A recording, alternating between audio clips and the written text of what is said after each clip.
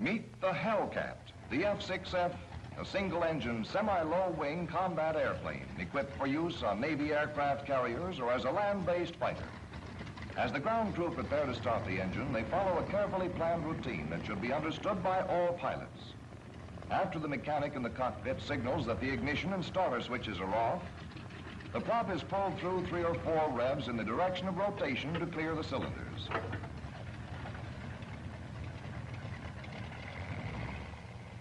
A live cartridge is placed in the breech of the starter.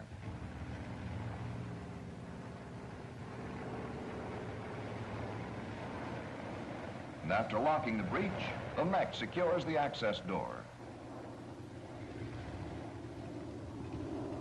Cowl flaps are open, as they should be for all ground operations. Carburetor air directs manually. The plane captain is careful to see that no crew member is on the wing stub, and that the man in the cockpit keeps his arms inside. These precautions will avoid possible injury. With engine running, the hydraulic system pressure gauge should show a pressure of 1,500 pounds per square inch. This pressure is necessary to engage the wing locking pins and operate the safety locks. After the wing folding hydraulic valve control has been set to lock, the outer wing panels are swung forward to join the wing stubs. Then the safety lock is pushed down and to the right, mechanically locking the wing hinge pins. As this locking operation is completed, the red indicating cylinder on the wing recedes until it is flush with the surface. There's nothing unorthodox in the proportions and appearance of the F6F. Likewise, there is nothing unorthodox in her flying characteristics. In fact, experienced pilots say that she flies like a trainer. At service loading, she has a gross weight of about 12,000 pounds, but her 2,000 horsepower double-row Wasp engine endows this airplane with unusual speed and climbing ability. The landing gear is sturdily built to take the shock of carrier landings, and the wheels are widely spaced to give maximum directional control.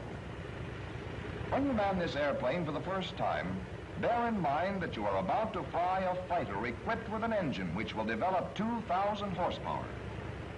You must have an intimate working knowledge of all her instruments and controls, and know how to get the most out of her powerful engine within the prescribed limits of operations.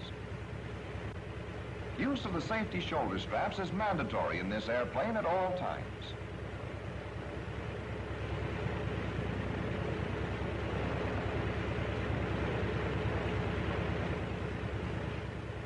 Adjust your seat so that you have proper vision through the reflector sight on the instrument cowl.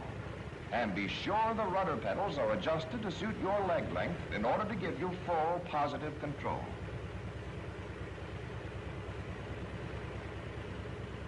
Before you leave the line, increase manifold pressure to about 30 inches and check your mags by moving the ignition switch so that the engine operates momentarily on each magneto. A drop of 75 to 100 RPM is considered normal, but if RPM loss exceeds this, malfunctioning is indicated.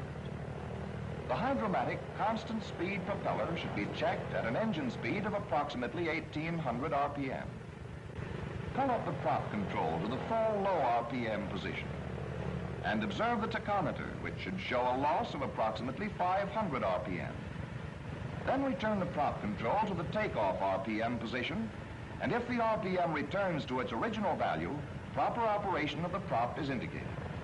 For close adjustments, turn the vernier clockwise to decrease RPM and counterclockwise to increase the RPM. In order to prevent an accumulation of sludge in the blower clutches and to check on the operation of the auxiliary blower, set the throttle to give an engine speed of 1,400 RPM with prop in full low pitch and mixture control in auto range. Shift blower control quickly from neutral to low auxiliary stage. And when instruments have stabilized, you will notice slight increase in manifold pressure and engine RPM, accompanied by a slight drop in oil pressure. A further shift of the blower control from low to high should be followed by another small increase in manifold pressure and engine RPM, but oil pressure will remain fairly constant. Be sure and return control to neutral in one quick positive move. Finally, check your ammeter to be sure the generator is charging properly, and don't leave the line unless it is. And don't forget to unlock your tail wheel.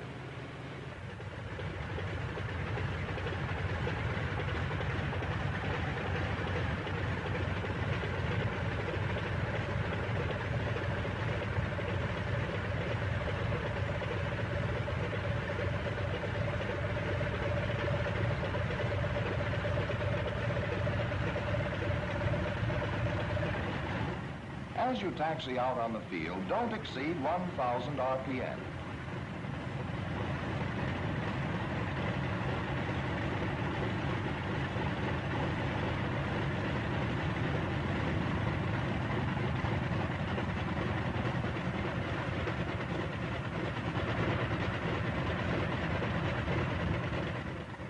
Use your rudder to maintain direction and avoid overuse of the brakes. Visibility from the cockpit is excellent. There is little need of S-turning to see ahead. As you make sharp turns, try to keep the inside wheel moving a bit in order to avoid rubbing off the tread.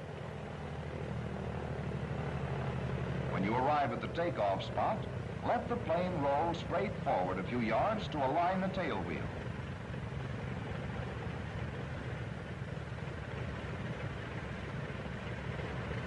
Go through the check-off list carefully and deliberately.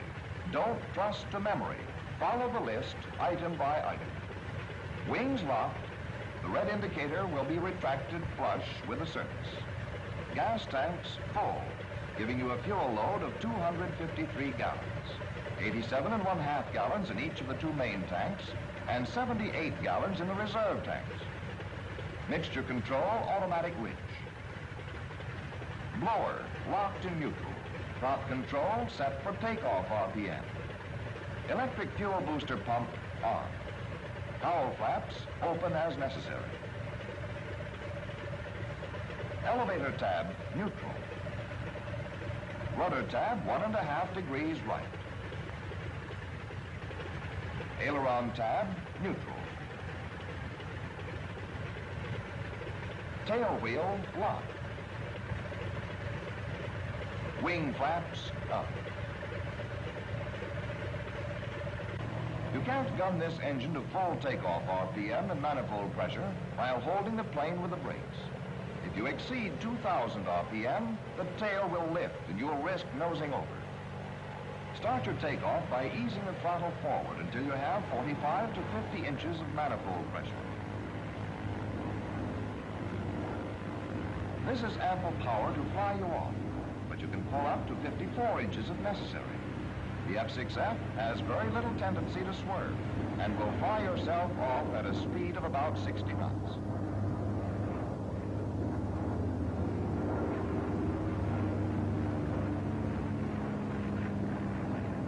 Now let's go back and try a carrier takeoff with flaps down to give a shorter run and a quick positive lift. The flaps are electrically controlled and have no intermediate positions.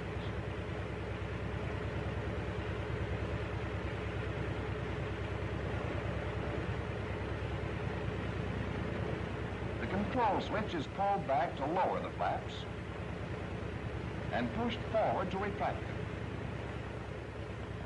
If the electrical control fails, you can manipulate the flaps manually. Be sure the handle is depressed before moving the lever. If necessary, use the hand hydraulic pump at the right of your seat.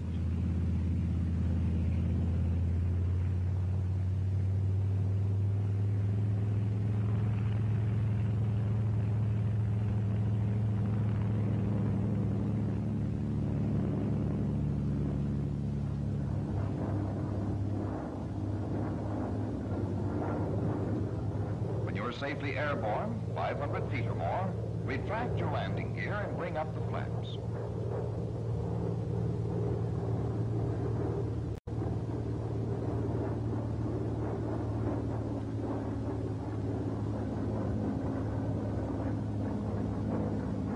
Also, switch off the electric fuel pump.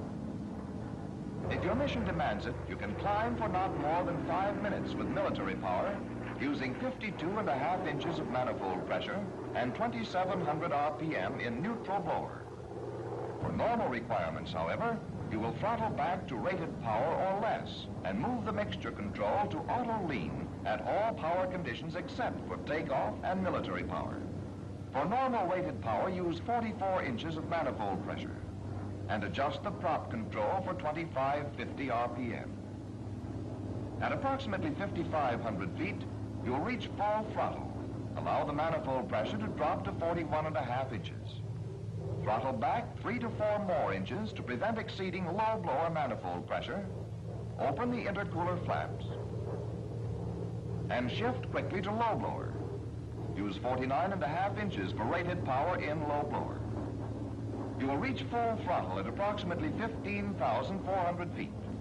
Allow the manifold pressure to drop to 47 inches. Throttle back 3 to 4 more inches and shift quickly from low to high blower. Use 49.5 inches in high blower to continue rated power climb. The full throttle altitude is approximately 21,800 feet. Of course, at this altitude, you will be using oxygen as needed to protect against anoxia. Watch the cylinder head temperature closely. When cruising, never let it exceed 232 degrees centigrade.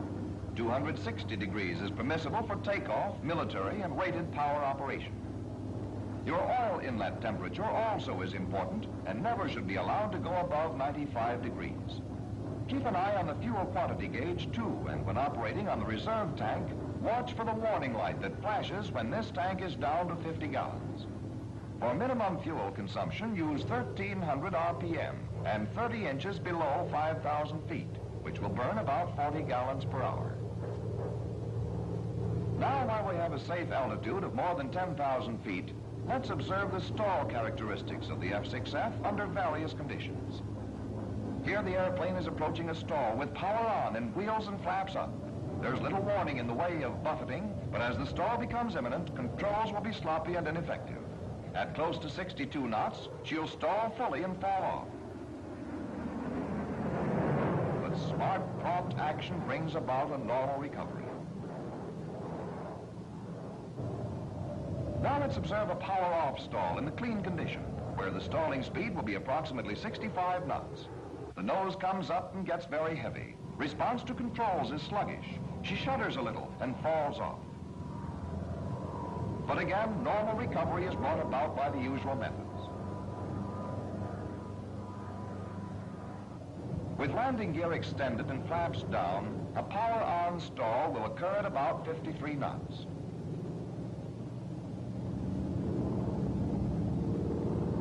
There is very little tendency to spin if prompt action is taken to regain control and recover normally.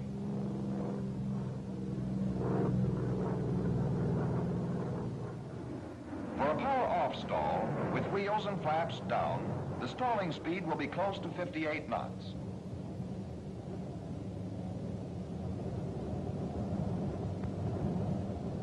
Again, no adverse characteristics will be experienced, and the usual technique of regaining control brings about prompt, normal recovery.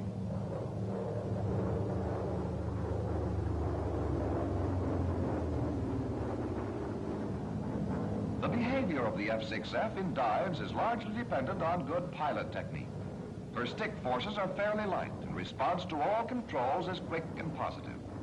There is no dive checkoff list, but the required preparations are simple and easy to remember. The throttle is retarded to give 15 to 18 inches of manifold pressure, and the prop governed for 2,000 RPM. Cowl flaps closed. Rudder tab a few degrees left.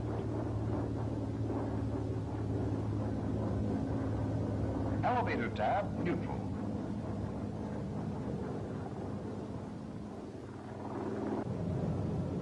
After you push over into the dive, adjust your tabs as may be necessary to maintain your flight path. Don't let your speed touch more than 390 knots indicated, and don't exceed 7 Gs under any loading condition. Make a smooth, easy recovery to guard against blacking out, and also to avoid putting undue strain on the airplane. This airplane is not restricted and may be flown through such maneuvers as the slow roll, which is entered at a speed of 170 knots,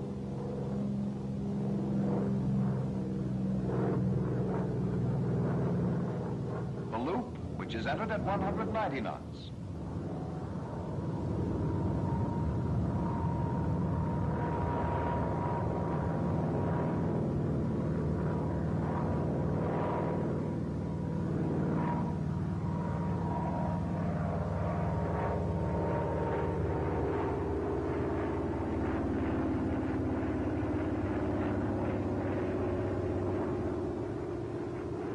The Immelman entered at 200 knots.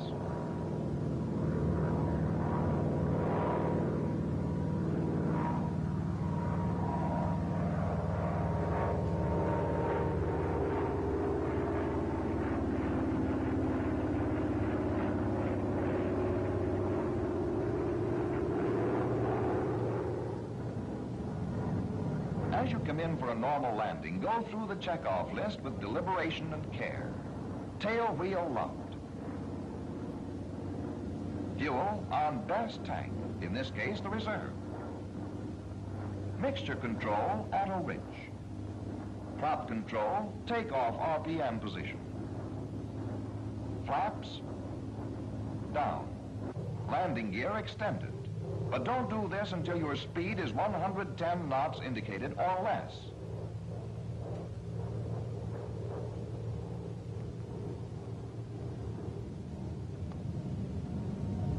There's nothing tricky about the landing characteristics of the F6F.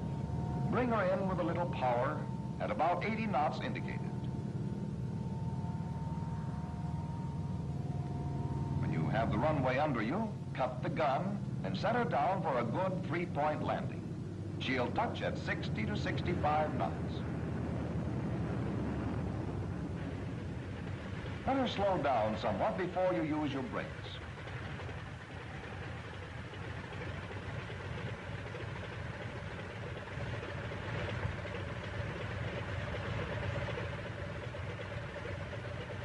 Then you can bring her to a full positive stop without heating them up unduly. Now let's watch a field carrier landing. Make your approach a little slower than for a normal landing, about 75 knots. But keep your eyes on the signal officer, not the airspeed indicator.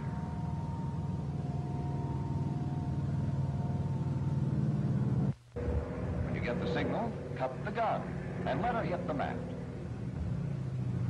In a real carrier landing, you may hang on the wire and bounce, but your oleos are built to take it. When you are ready to taxi to the apron, pick up your wing flaps and open the cowl flaps fully to keep cylinder head temperature within prescribed limits and prevent scorching the spark plug elbows.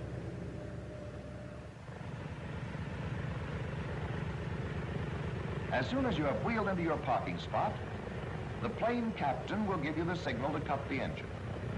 Advance throttle to give about 1,200 RPM for 30 seconds. Then move the mixture control lever into idle cutoff.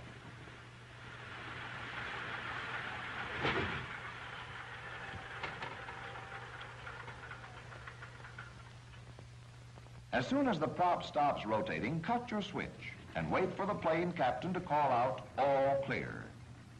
Call out to the plane captain, switch off. Finally, shut off the fuel valve, turn the battery switch to off, and cut all other operating switches before leaving the airplane. As this picture has demonstrated, the F6F has no adverse flight characteristics. She is relatively easy to fly, and her armament packs a real wallop. Appropriately named the Hellcat, this airplane is known to be a match for any adversary, a fact already proved by the results of actual combat.